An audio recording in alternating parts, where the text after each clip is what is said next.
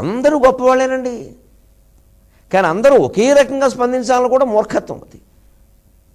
పైగా నువ్వు అనుకున్నట్టు నేను స్పందించాలని కూడా ఇది మరీ దారుణం. మన మీద పెత్తనం అన్నమాట. పైగా విచిత్రం, ఈ పెత్తనం అభిమానులు చేస్తారు.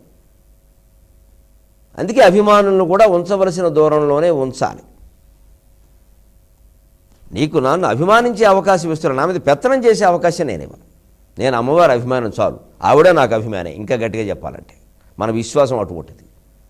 ఈ అభిమానుల్ని మనం కోరుకోవడం లేదు, ఆత్మాభిమానం తప్ప. అంచేత ఎవరైనా ఓ మర్యాద, ఓ పద్ధతి, ఒక వ్యవహారం. అంతేకాని మేము ఎలా చేయాలో, మేము ఎలా రాయాలో వారు నిర్ణయిస్తే అలాగా. ఇక మనం ప్రతి ఉపన్యాసానికి మనం వీరిని అడిగి కోచింగ్ తీసుకోవాలి. ఇంకా వీరి దగ్గరికి పట్టుకెళ్ళి ఏం చెప్పాలో ఏం చెప్పకూడదు, ఇది చెప్పాలో తెలుసును కాబట్టి దాన్ని సరిగ్గా చెబుతాం కాబట్టి లోకం మనకు ఆ స్థానం ఇచ్చింది. ఈ స్థానాలు జారిపోయినా నాకేం బెంగలేదు, అమ్మవారి దగ్గర స్థానం జారదు. అంత నిశ్చలం, అంత నిశ్చయం, తిరుగులేదు.